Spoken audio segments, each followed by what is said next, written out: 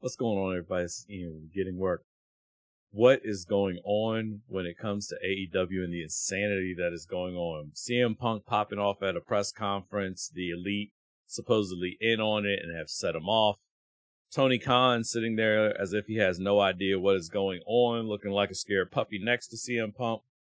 What is going on? Or is this all one heck of a work? Jared and I discussed this on Tuesday. Come join us, take a look, let us know what you think. What do you think? Is it a work? I think it's a work. Well, let me know what you think below. See you there. Later, fam.